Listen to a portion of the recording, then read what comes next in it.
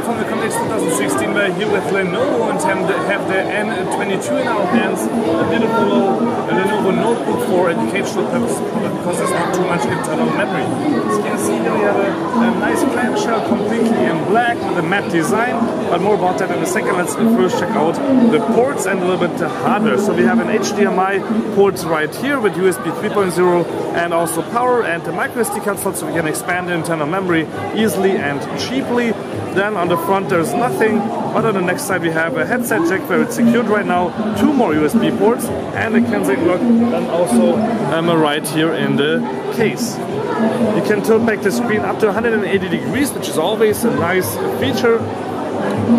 And then on the back you can see that we have a Lenovo logo also here with this completely matte design where you cannot see any fingerprints, which is always nice. And then on the bottom we have quite a lot of screws to take out if you want to, for example, change the RAM, hard drive or anything like that.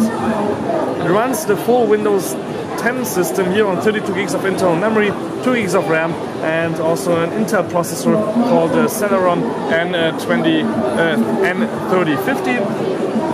Otherwise, they have also a webcam built in right here on the front, which you can tilt around. I think it has more than 1 megapixel, but for example, you could completely flip it around to see, for example, here what's happening at the Computex booth of Microsoft.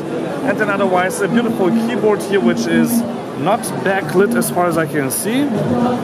And then we have not only a trackpad but separate mouse buttons for the trackpad, which is always also quite nice.